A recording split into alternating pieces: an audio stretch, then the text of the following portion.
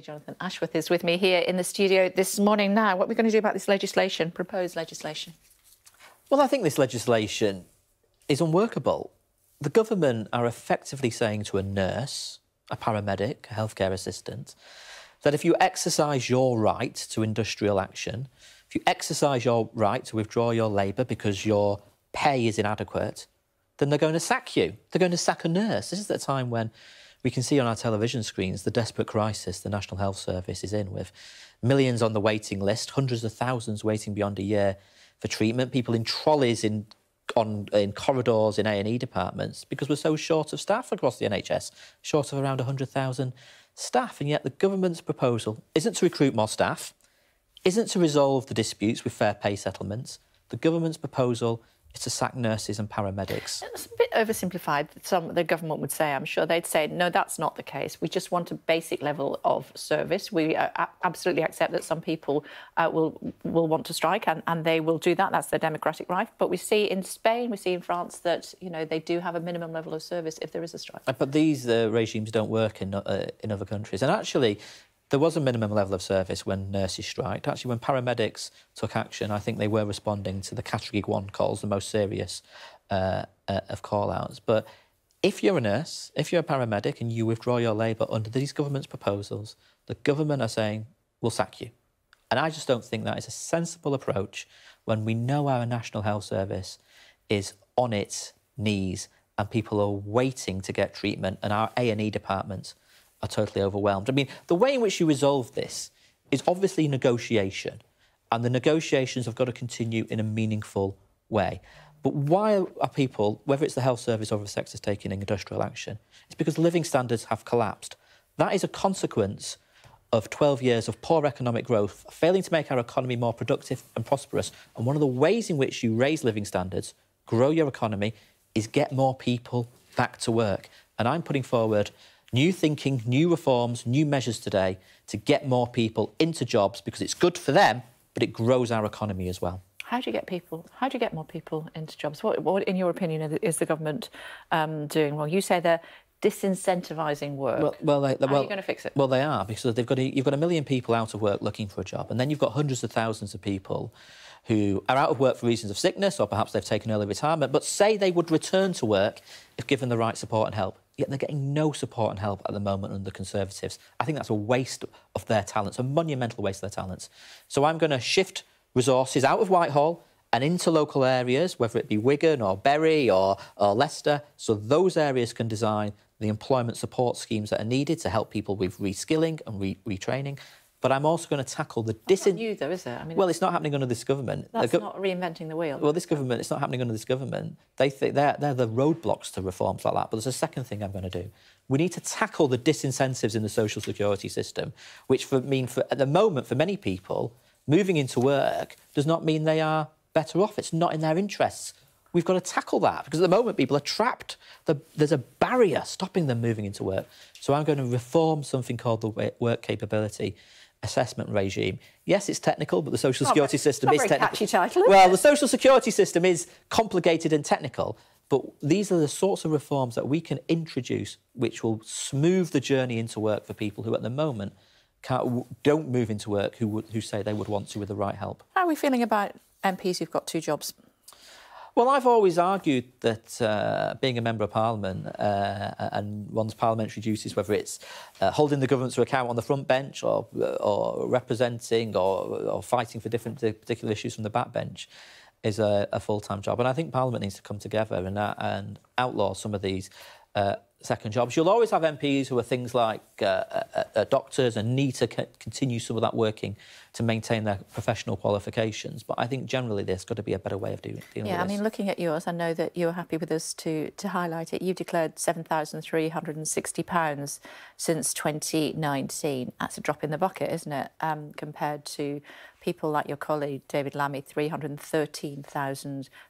Keir Starmer had said that he didn't, with notable exceptions, he didn't think that MPs should have second jobs. But he won't criticise David Lammy. Well, can I just, in case your viewers Going back to yours. Misunderstand. And I know you're not trying to confuse the viewers. I know you're not doing that. But that's not money that's come to me. That's when I've been to a conference abroad and they've paid for the flight. And some of it, it's a gift that amounts to it's to go to a work-related conference. Yeah. There are gifts in there. Donations, earnings and gifts is what it's... there are gifts in there. Leicester City Football Club, I'm the MP for Leicester, and Leicester City Football Club are in my patch. They took me to the FA Cup final when Leicester City beat Chelsea in the FA Cup. So there are gifts in there, but I don't have second earnings. Yeah, that's all I don't have second earnings. As far, if people go into our fancy tool, which I'm sure you have as well. And it's very good. Absolutely illustrates it. And in fact, if we see the second slide, we can just see that is illustrating exactly what you have just been telling us. There you go. You're happy with those figures? Yeah. So how much it was to go to the FA Cup final? Wow. It's a lot of money, isn't it? Well, that's because you have to. They put you in the hospitality suite, and you obviously have to declare all of that. OK. What about David Lammy? Let's go back to him. Should he be allowed to earn that sort of money from second jobs? Well, he does a presenting programme, so he's, and it's a political job to present on the television. More than that. But if he was a government minister, he wouldn't be able to do that. But everything is declared. Everything is declared, and the reason we know about this is because he's quite rightly declared it all. That's not my question, though. My question is, he be allowed to do second jobs? Because you're saying if you're an MP, that's the job that you should be doing. Yeah, but he's doing. I think he's not sort of working for a bank or something. I think he's got a presenting programme on LBC, and I think some of the other is for books and speeches and things like that he's done, which is sort of related to the political work that he does. So that's OK? Well, it's in the rules, yeah. But is it OK? Well, it's in the rules, so yeah, it is, yeah. OK. What about Keir Starmer saying that MPs, he's talking about Dale Vince, for example. He's one of the biggest donors to Just Stop Oil. Keir Starmer massively criticised what Just Stop Oil were doing. They were closing all the roads, weren't they? Really irritating. He said it was wrong and arrogant. But he's taking money from somebody called Dale Vince, who's also one of the biggest donors to Just Stop Oil. But look at it from the other way. It's confusing, though, isn't it? Well, actually, no. I think that sends a clear message that we do not decide our policy positions based on who donates to the Labour Party, you see? I mean, you see what I mean? Because you're putting to me, how can he be criticising these people who've given us money? Well, actually, that's how it should be, because we make policies in the interests of the country, not in the interests of people who donate. He doesn't support them. He doesn't support Just Stop Oil. He thinks what they were doing was irritating, wrong and arrogant, is what he said, to use his exact phraseology. But he's then also taking money from somebody who's massively supporting Just Stop. Well, if people want so that's confusing at least. Well, no, because if people want to donate to the Labour Party, they presumably are donating because they agree with the policies that I'm putting forward on getting people back to work, on the policies that Bridget Phillipson is putting forward on childcare, on the policies that Wes Streeting is putting forward on the future of the National Health Service. I think that shows you that people cannot buy our policies because you've got Keir Starmer disagreeing with somebody's position who has donated. I mean, I think that's a world of difference between the Conservative Party, whose financing is so murky, and the suspicion continues to linger that people who donate to the Conservatives... Why do you say it's murky when we've illustrated how it's... Because there's always suspicions that many of the firms who donate to the Tory party somehow have an impact on policy. You've got here an example of us disagreeing with somebody who's donated to our party. Yeah, we tried to trace the money on, or follow the money on some of the big hitters in the Labour Party, and it was very difficult to try to find out who these companies were that were donating money to some of your big hitters. Well, as I understand it, these are companies who are registered appropriately with the authorities, Companies House and so on, and have donated members of Parliament, so those members of Parliament can help fund staff in their office, research staff and so on. It's all within the rules, it's all transparent, it's all above board. That's what the Tories would say as well. Yeah, well, I mean, companies can donate to members of Parliament, and I think members of Parliament across all political parties have used these donations to fund staff, because we do get some staffing budget from Parliament, but there are MPs who need more research support and will therefore want to fundraise in order to fund that research support. So we need to look again at the system, is what you're saying? Well, I think. Well, first of all, Sky has brought together different Tortoise Media have brought together different databases, and that is a tremendous public service.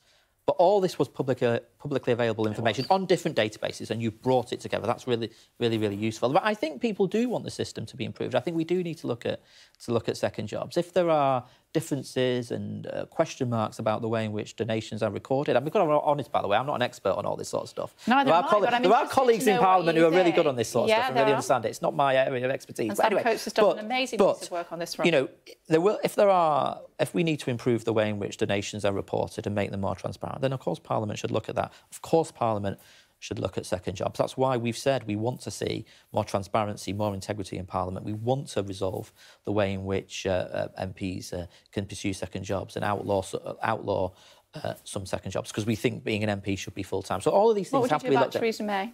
Have to be looked at. £2.8 million. Woof. Well, Theresa May can come on your programme and... No, but what are you saying? You know, we have to look at it and outlaw some aspects of it. Would you outlaw former prime ministers being able to earn that sort of money? I think in the end, you probably need because they're public servants. You probably need to get some sort of cross-party style committee of the House to look at all these issues, because there are different issues impacting different members of it. I understand, but my question is, do you think that it is reasonable that my viewers this morning would think £2.8 million? It's a lot of money for speeches, isn't it? I mean, she makes speeches across the world and it's a lot of money. But look, this is why the House and Parliament needs to work on a cross-party basis to come up with a better system. OK, it's great to talk to you. Very complicated, isn't it? It's a very complicated area. You say that the party and Parliament is looking at it. I know that Chris Bryant's looking at it in more detail as well, isn't he? And we will continue to update our data bank. Thank you very much indeed. Thanks a lot. Always.